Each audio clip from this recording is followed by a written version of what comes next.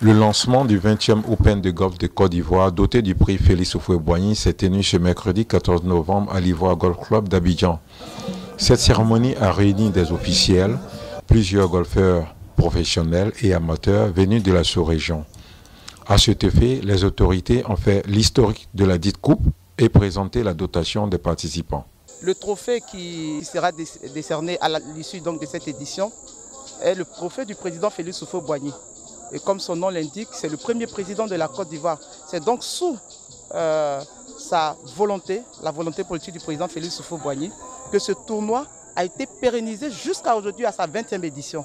Déjà, par cette action, vous voyez que le gouvernement tient à ce que ce sport ne meurt pas. Aujourd'hui, avec les efforts de la fédération, couplés donc des efforts du ministère, ces athlètes sont en train de reprendre donc la pratique et nous espérons donc avec l'accompagnement que le ministère offre, nous espérons donc que la réaction au niveau des athlètes va se faire, qu'il y aura vraiment une saine émulation et que tous les acteurs donc, du secteur vont se remettre à la tâche pour que effectivement le golf retrouve sa place donc, parmi les sports, on va dire les sports nobles. Cette année, la dotation professionnelle hommes et dames a été légèrement en hausse et nous avons au lieu de une quinzaine, voire 17 pays l'année dernière, cette année on en a plus de 20.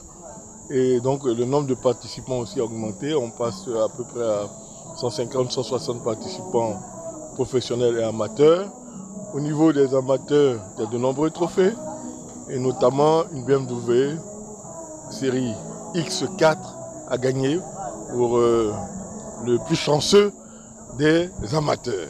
Cette compétition qui durera 3 jours verra plusieurs golfeurs amateurs et professionnels s'affronter avec de nombreux prix prévus à la finale, dont notamment un billet d'avion Abidjan-Paris-Abidjan, une BMW et le trophée Félix Houphouët Boigny de 34 millions de francs CFA. Certains compétiteurs nous donnent leur impression. Très content d'avoir le 20e Open après une vingtaine d'années d'absence. L'année dernière, on a recommencé 19e Open.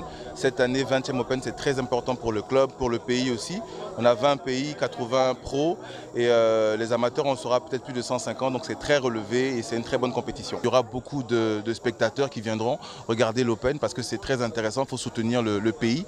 Hein, les Ghanéens, les Nigériens, Sénégalais, Mozambique, Sud-Africains, ils sont venus. Il y a même des Français, donc il ne faut pas laisser tomber le pays. Il faut que tout le monde soit là pour le soutenir. I'm here to take part in the 20th edition of the Ivory Coast Open.